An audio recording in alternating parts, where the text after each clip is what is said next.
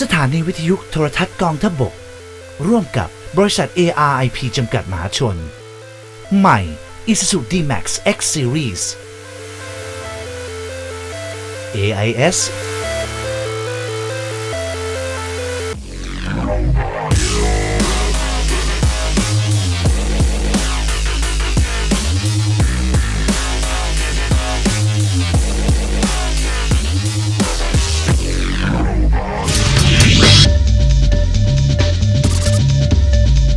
สวัสดีปีใหม่ครับ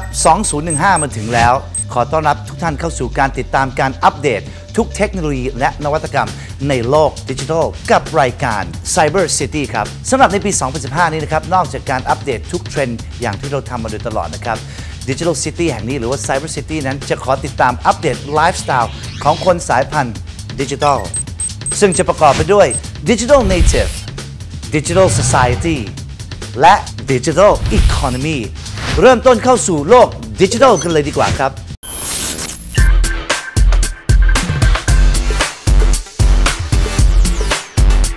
เป็นประจำทุกท้ายปีแบบนี้นะครับสำหรับการประกาศ Trends of Technology ในปีถัดไปของ Gartner ซึ่งแน่นอนครับว่าเป็นการรอคอยของบรรดาผู้บริหารและผู้คนในวงการ IT ทั่วโลกรวมไปถึงการทำนายเทรนด์เทคโนโลยีของ Gartner นั้นเป็นที่จับตามองของทุกภาคส่วนและยังกลายเป็นธรรมเนียมระดับโลกไปแล้วครับซึ่งหลายๆฝ่ายนั้นก็ได้ใช้แนวของการทำนายในทุกท้ายปีแบบนี้ไปปรับใช้ในยุทธศาสตร์ขององค์กรในปีต่อไปอีกด้วยการคาดการณ์ของ Gartner สำหรับเทรนด์ในปี 2015 นั้นมีอยู่ 10 เทคโนโลยีที่น่าจับตามองนะครับเริ่มต้นกันด้วย Computing Everywhere ซึ่งเป็นเทคโนโลยีตัวแรกที่ Gartner พูดถึงครับ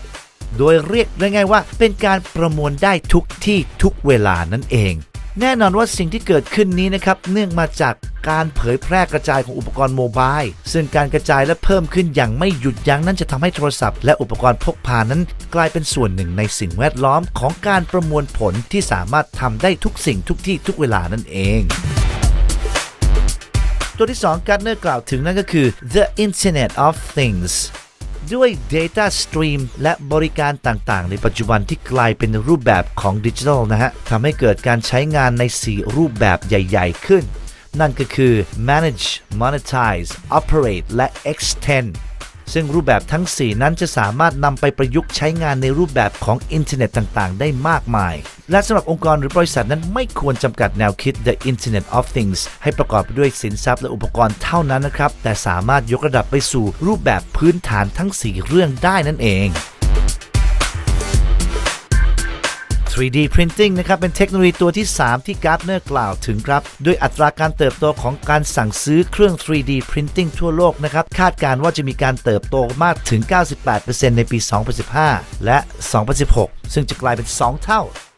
3D Printing จะก้าวสู่จุดสูงสุดใน3ปีข้างหน้าโดยการใช้งานภาคอุตสาหกรรมจะขยายตัวอย่างมากรวมไปถึงชีวอนามัยและการประยุกต์ใช้ในกลุ่มผู้บริโภคจะเริ่มออกมาให้ได้เห็นกันมากขึ้น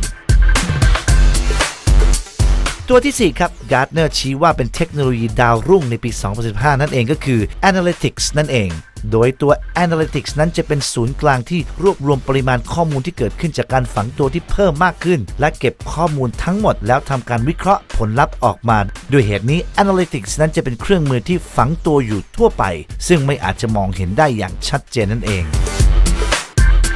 นี่คือ4อันดับเท่านั้นจากทั้งหมด10อันดับเทรนด์ของเทคโนโลยีในปี 2015 จาก Gartner สัปดาห์หน้านั้นเดี๋ยวจะมาเล่าสู่กันฟังใน6อันดับที่เหลือครับ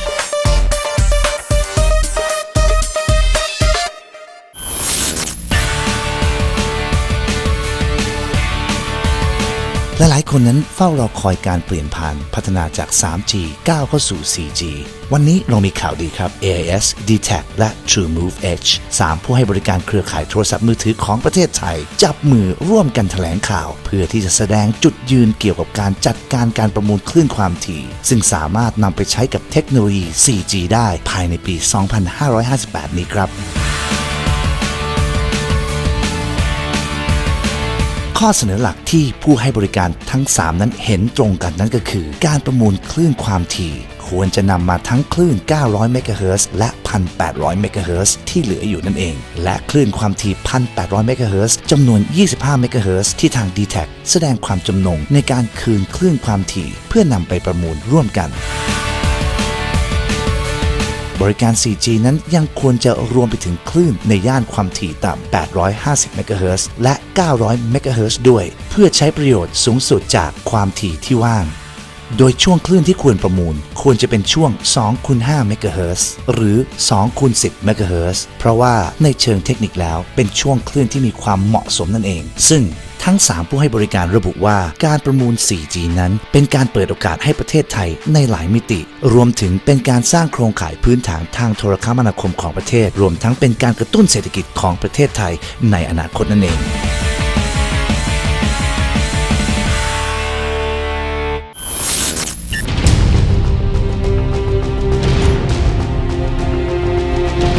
โดยประสบการณ์ร่วมกับทางททบ5ในการผลิตรายการอย่างยาวนานเป็นเวลากว่า18ปีที่ไม่ว่าจะเป็นรายการ ieshow.com IE Metropolis และ Cyber City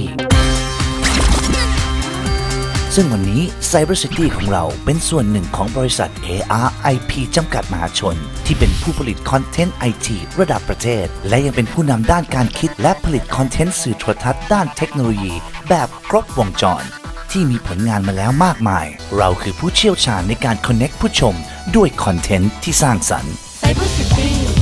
Digital Lifeโดย Cyber City จะพัฒนาไปพร้อมกับความก้าวหน้าของเทคโนโลยีและ Digital Lifestyle Cyber City จะเจาะกลุ่มเป้าหมายอย่างชัดเจนที่ไม่ว่าจะเป็นกลุ่ม Digital Native คือกลุ่มสายพันธุ์ดิจิทัลที่ชอบเรียนรู้เทคโนโลยีใหม่ๆเพิ่มพูนประสบการณ์ผ่านสื่อเทคโนโลยี Digital Society ร่วมกันเผยแพร่ความเข้าใจในเรื่องของเทคโนโลยีสมัยใหม่ไปสู่ประชาชนอย่างทั่วถึงช่วยแก้ปัญหาช่องว่างทางสังคมรวมทั้งยังเป็นแรงกระตุ้นให้เยาวชนรู้จักใช้คอมพิวเตอร์และอุปกรณ์สื่อสารสมัยใหม่อย่างถูกต้อง Digital Economy การพัฒนาคิดค้นและนำเทคโนโลยีต่างๆมาใช้ในภาคอุตสาหกรรมและหน่วยงานราชการของไทยอย่างมีประสิทธิภาพทัดเทียมต่างประเทศนอกจากนั้น Cyber City พร้อมอัปเดตทุกนวัตกรรมและเทคโนโลยีทั้งในและต่างประเทศด้วยประสบการณ์และทีมงานมืออาชีพในการสร้างคอนเทนต์มาอย่างยาวนานเราพร้อมก้าวสู่ Digital Economy Digital Thailandเตรียมพบกับ Cyber City รูปแบบใหม่เร็วๆนี้เดี๋ยวช่วงนี้เราพักกันสักครู่ช่วงหน้ากลับมาอัปเดตกันต่อครับเฮ้ยพี่ทับเล่นอะไรเนี่ยเปิด Google YouTube เหมือนนั่นแหละเฮ้ยเนี่ยกำลังลองเล่นอะไรสนุกเหรอดิเปิด Google ทำอะไรฮะเซิร์ชหาข้อมูลครับแล้ว YouTube ล่ะฮะเซิร์ชหาคลิปวิดีโอครับจริงๆนอกจากการเสิร์ชแล้วเนี่ยเรายังสามารถเล่นอะไรสนุกกับมันได้ด้วยโอ้เพราะว่าเขาแอบฝังโปรแกรมแปลกๆเอาไว้ในทั้ง Google แล้วก็ทั้งใน YouTube